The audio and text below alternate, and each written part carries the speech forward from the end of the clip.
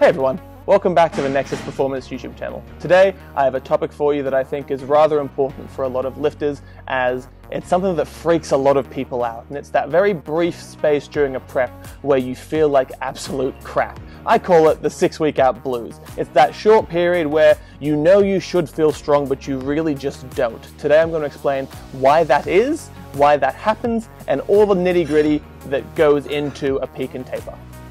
So, to explain why the 6-week out blues is a thing, first you need to understand the phases of accumulation, tapering, and peaking, which are just some general terms to explain what's going on during a powerlifting prep. So generally from about 12 weeks out is when you consider the prep has begun. And during that time, you dedicate the first probably 6 to 8 weeks to building up a very large quality amount of volume and load to get you stronger. This is what you'd call the accumulation phase, and it can end around 7 to 4 weeks out, depending on the person and how strong they are.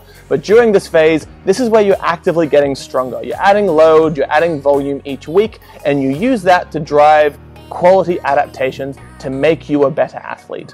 Once that phase completes, you begin the taper. And all the taper is slowly tapering off your fatigue levels so you can actually express the skills and the strength which you have built up during your accumulation phase. Once the taper comes to an end, then you're peaked because your fatigue has dropped off. You can express the skill of a 1-rep max and show the platform what you've got. So now we know what these phases are and what it all looks like. This is where the 6-week out blues comes in. There's a brief period between the end of your accumulation phase and the start of your taper where fatigue is as high as it's possibly going to be. During this space and time, you can't express the skills that you've developed and you just feel like an absolute garbage trash fire. The reason for that is your fatigue is so high it is masking the skill and the fitness that you have developed. This is why there's a period during your prep where everything feels terrible. And for some people, it lasts for a long time. For others, it doesn't last long at all. Due to peaking being such an individual thing, it's different for everyone. But the main takeaway is when you're looking at that very brief period where everything feels terrible, just remember that it's normal because you have peaked your fatigue due to all the hard work you've done in your prep and you haven't given your body time yet to catch up and recover so you can show what you've built.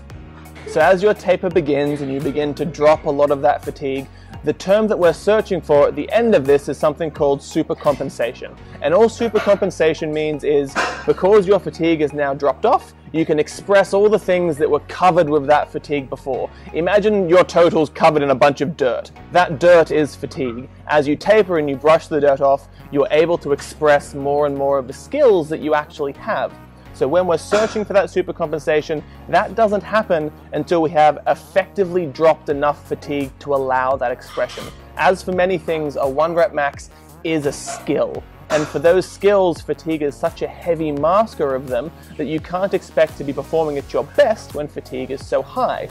This is why when some people panic during their prep and they try and push things a little bit too hard, a little bit too early when they haven't fully recovered, sure, you may miss a rep here or there, but if it's during that phase where you're trying to drop fatigue and you haven't been responsible with the weight jumps you've been taking, or you got a bit carried away, it makes sense, and it's not an accurate depiction of how strong you are, it's an accurate depiction of what you can express at that point in time.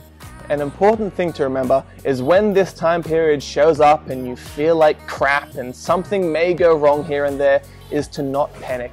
As soon as you start to panic and think, oh, something small's gone wrong in my prep, and you begin to fall down that downward spiral of darkness and despair, which leads to you doubting your abilities, understand that it's completely normal to not feel your best during a prep.